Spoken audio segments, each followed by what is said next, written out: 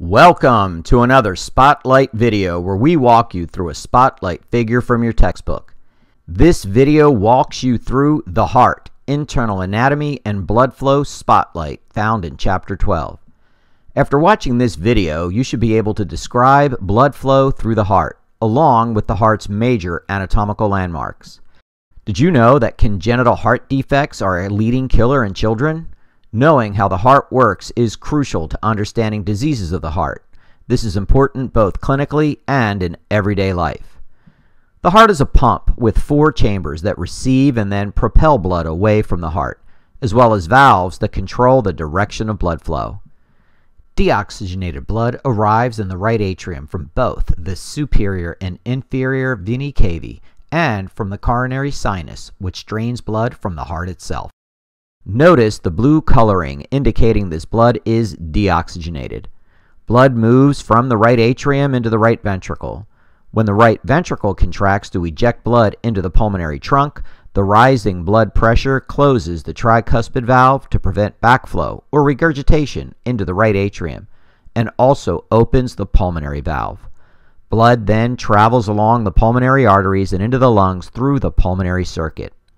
After right ventricular contraction, pressure within the pulmonary trunk drops, which closes the pulmonary valve and prevents blood from falling back toward the right ventricle.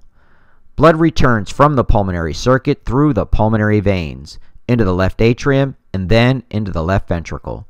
Notice that this blood is bright red in this diagram, indicating it is oxygenated. The left ventricle contracts, closing the mitral valve and opening the aortic valve as blood travels into the aorta. Blood then travels into the systemic circuit.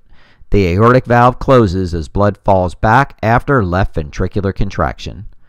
Other important landmarks in this image are the fossa ovalis in the interatrial septum and ligamentum arteriosum found connecting the pulmonary trunk and the aortic arch. These are remnant structures from the fetal heart, which has a different circulatory pattern than was just described. You can also see the interventricular septum that separates the left and right ventricles. In summary, deoxygenated blood returns to the right atrium, travels to the right ventricle, and then into the pulmonary circuit. Blood then returns to the left atrium, travels to the left ventricle, and then into the systemic circuit.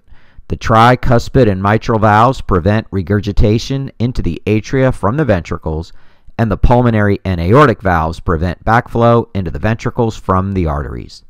So what? Why is it important to understand the heart's internal anatomy and blood flow? Well, this information helps us understand congenital heart disease, when a baby is born with abnormal heart anatomy. There are many congenital heart defects, such as abnormal holes in the heart, malformed valves, or inappropriate connections between the arteries and the heart. One of the most common is a ventricular septal defect, an abnormal opening in the interventricular septum. The left ventricle is more powerful than the right ventricle, so when a heart with a ventricular septal defect beats, some of the left ventricular blood leaks back into the right ventricle.